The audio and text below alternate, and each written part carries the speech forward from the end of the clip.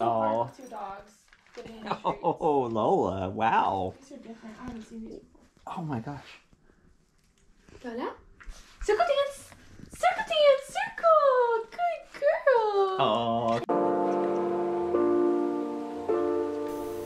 Art can definitely be an escape during the worst of times, and that's what I'm doing right here, and, aside from playing with puppies.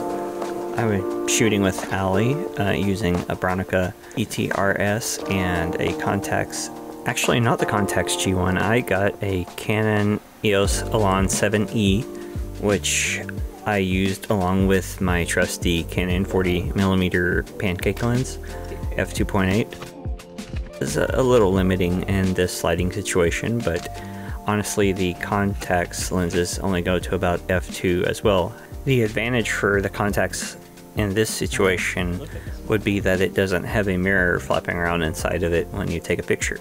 Rangefinders are generally better in slower shutter speed situations because of that, just like mirrorless digital cameras are. Here I am shooting with Cinestill 800T. I figured the warmth of those vanity lights would really play to Cinestill's strength as a tungsten balanced film, like you would in cinema film especially, which is what it is. I was hoping that I would get some halation on those bulbs on the vanity, but it wasn't meant to be, which is possible proof that Cinestill is not only about the halation, because I really like how these turned out color-wise, and the increased sensitivity also helped in the very low light, even in a medium format camera with a giant flapping mirror.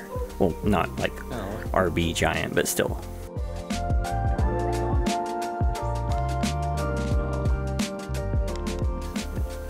Here you'll see how well the neutral tones turned out with the tungsten balance film and these warm light bulbs. You'll see how it turns almost a greenish neutral. Some of that might be Negative Lab Pro and my scanning, but still. Oh, what is this? I don't know, it's kind of like jerky. I've never seen that before. Yeah. Look, Come on, come up. Oh, guess who wants one now? Lola. Does Lola need one? Yeah, oh, it's look at fair. that. Okay, Lola gets one. Oh, good girl. Good girl. We all need a good puppy timeout. So the second roughly setup I tried during this was trying to take advantage of this mirror, which unfortunately was not as brightly lit as I was hoping it would be with that window right there. I probably should have used a tripod, but didn't bring one. I've got a lot going on in life, so I just kind of was not necessarily on my A game for this shoot, but I thought it would be important to share anyway.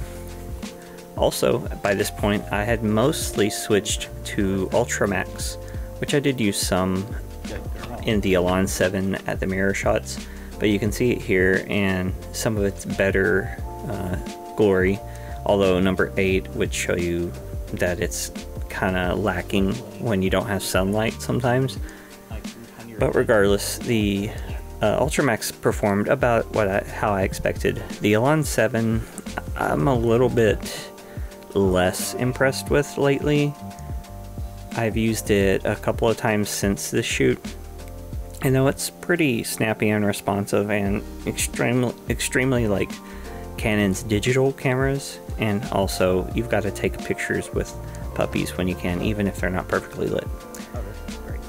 But yeah, I'm going to give it some more time, but I think I realized that my problem with the Canon Elan is the Canon EF lenses, and this has come up before, that modern lenses are very focused on sharpness above all else, and they often lack character, and a lot of times the color rendition can be a little flat, and the rendering overall can be a little flat. Like, it just, there's a pop or a character on older glass that seems to have a little more to it.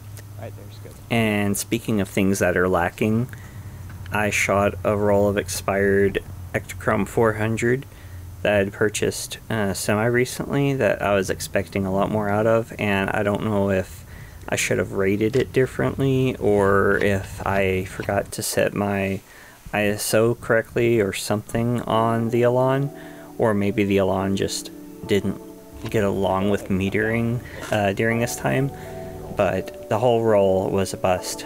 So there are some missing shots from the trampoline, unfortunately, that just didn't turn out. That's the name of the game. Although I have shot with lenses that I had accidentally turned to make manual focus and so on. But as far as people who never let me down, I'd like to thank my patrons listed here. You can join my Patreon by clicking the link in the description or following the link I have listed at the bottom of the screen. You help me so much, and especially during this really difficult time in my life, you've been very helpful. So thanks again, and thank you for watching, by the way. So after the trampoline shots went bust, unbeknownst to me at the time, I decided to take advantage of my standard backlighting and some Lomography 400 film, which I am a big fan of. I had shot some on the trampoline, which were the very few trampoline photos you saw from the Bronica, and I just really like this film. You can see a really nice vintage tone to them, and I think they turn out really great and a lot better than the portrait films to me. They have more saturation. The portrait films are cleaner and probably more versatile, and this is another one that was lost to the errant Ektachrome, so I just kind of skipped ahead to the last handful of Lomo 400 shots right here.